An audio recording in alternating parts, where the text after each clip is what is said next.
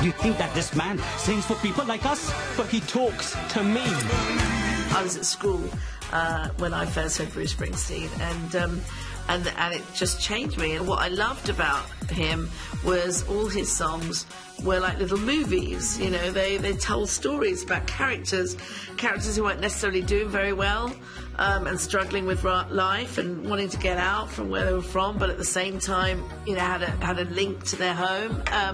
And it felt very much like he was writing about me and my family, actually.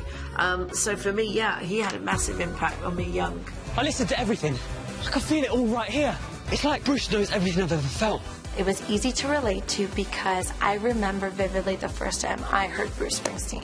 Vivek, what do you remember the moment that you first heard him, and what song was it? I did. I believe it was probably like Born to Run or something, and I just remember starting to listen, and I'm just thinking that I wouldn't like it at all. And I was like, kept listening, and then my ears sort of perked up, and then life was sort of changed by the man's music, just as the character in the films is. Oddly enough, the words are really meaningful and really beautiful, especially in comparison to the stuff I was, listening to at the time.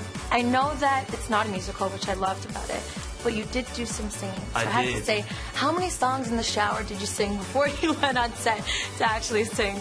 What was interesting was like finding the voice of this young man in this situation, because I was aware of the fact that like I couldn't just sing like myself. I think the idea of singing along to Bruce and like riffing along and having these sort of melismas and blah blah blah was something that was not necessary for the character. I think it's more of a sort of talky singing, and that's what I think you see in the film. It's like because it sort of comes from the heart, and it's because the words speak to him, not necessarily the tune as much. Obviously he gets into the tunes and stuff, but what really hits him is not like an image, like how iconic Bruce was as a figure, but like his words speaking to him from thousands of miles away, and relating to his actual personal life.